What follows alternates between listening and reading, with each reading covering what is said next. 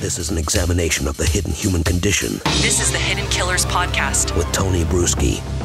This story is kind of a combination of like Catch Me If You Can and Aileen Wuornos in a lot of ways.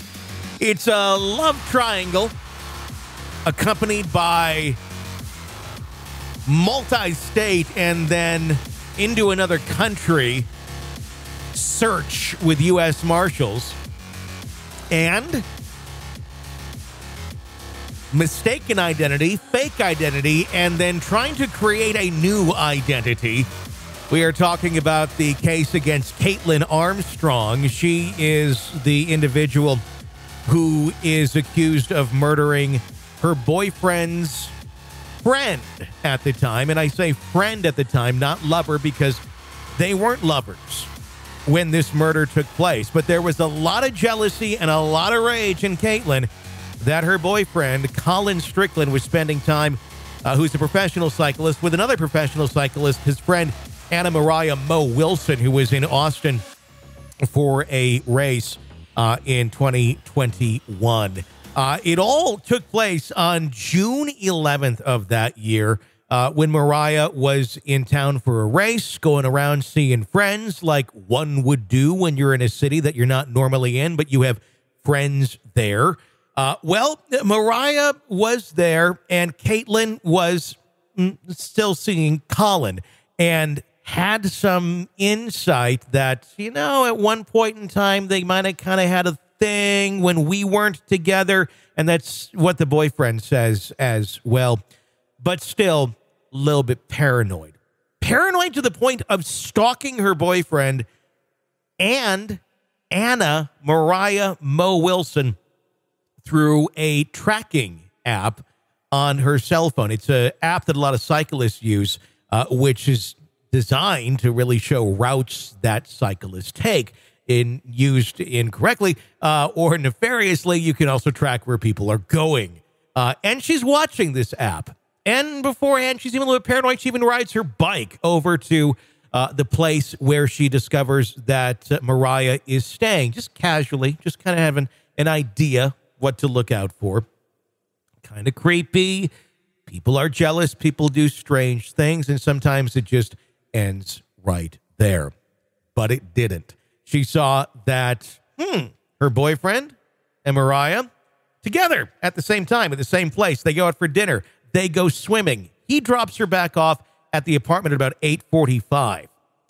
This is what sent Armstrong apparently into this jealous rage, because right after he drops Mariah off, after having dinner and gone for a swim, Kaitlin Armstrong is right there. She's seen on security footage outside of the building where she was staying, and she goes in. And when she comes out and drives away, Mariah is on the floor with several gunshot wounds. CPR was attempted but was not successful. Mariah is dead. So, you got a homicide on your hands. Police, of course, start looking for the obvious suspects. Who around these people might have a motive to kill? You look at relationships, things of that nature. And so, of course, they do question Kaitlin Armstrong. Kaitlin admits in that questioning, this doesn't look good, but provided no explanation for her presence in the area when questioned by police. They release her. They didn't have enough to arrest her yet, and she knows it's on. So she goes on the run. Right away after that questioning, May 13th, she sells her black Jeep Grand Cherokee in Austin to a dealership for $12,200, and then keeps running, starts going around the country, leading authorities on a bit of a chase. May 17th, the warrant is issued for her arrest, and she starts going around to Texas, New York, eventually to New Jersey, where she hops on a plane out of Newark. Nobody on the plane under her name, though. She has her sister's passport in hand. Flies to Costa Rica. And she ends up hiding out there for the rest of 43 days. Changes her name up, goes by Airy. Stayed at a $50 a night treehouse hostel in the area of Santa Teresa, which, if you're trying to hide out in Costa Rica, number one, it's not that big. And she picked a town of only 3,000 people. And people are now looking for you. A new person in a town of 3,000 people kind of stands out like a sore thumb.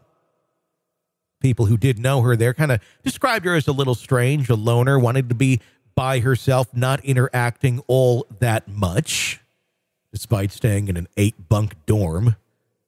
And needing some more money, she starts working as a yoga instructor and a front desk receptionist. All the while, also managing to rack up a plastic surgery bill of $6,350,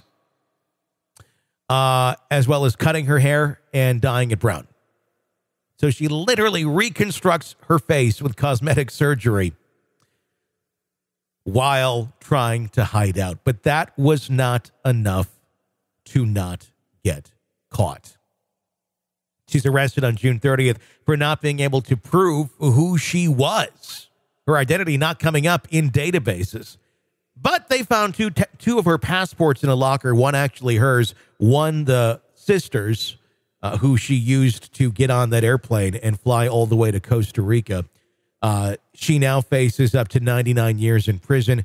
Trial is set for June 26. She appeared in court earlier today, and what was shocking about it was, for the first time, we got to see her face. It's always been covered up with a mask or bandages or hair or something.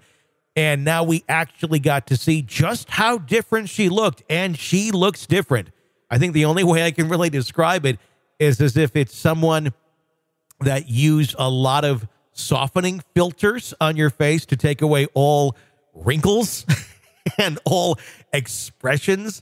And she just looks very bland. It's kind of a shame because she was a very attractive woman, now looking very much, very toned down, if you will, to just not be very expressionless, it seems.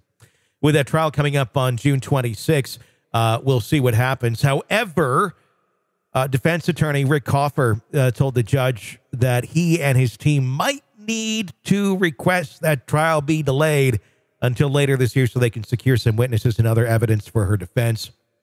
The judge said, well, you better have that request to me by May 1st. This is an examination of the hidden human condition. This is the Hidden Killers Podcast. The Hidden Killers Podcast. With Tony Bruschi. What a crazy story that is. I will be on Banfield tonight on News Nation talking about it in the 9 o'clock Central hour. If you want to learn even more and see those images of her massive transformation. It's very, very interesting.